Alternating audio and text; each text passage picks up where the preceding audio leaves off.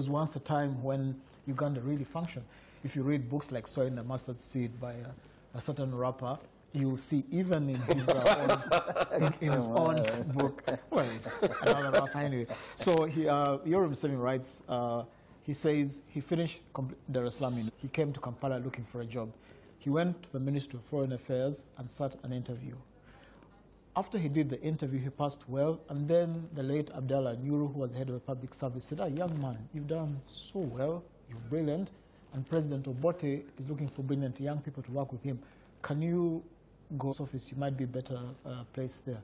So, as my friend Andrew Mwenda has said, that narration he gave of how he comes from nowhere just because he passed a foreign affairs interview, and the head of a public service, who is a Langi, not blindness to tribe and partition, says you've done well, therefore why can't you go even higher than where you've applied?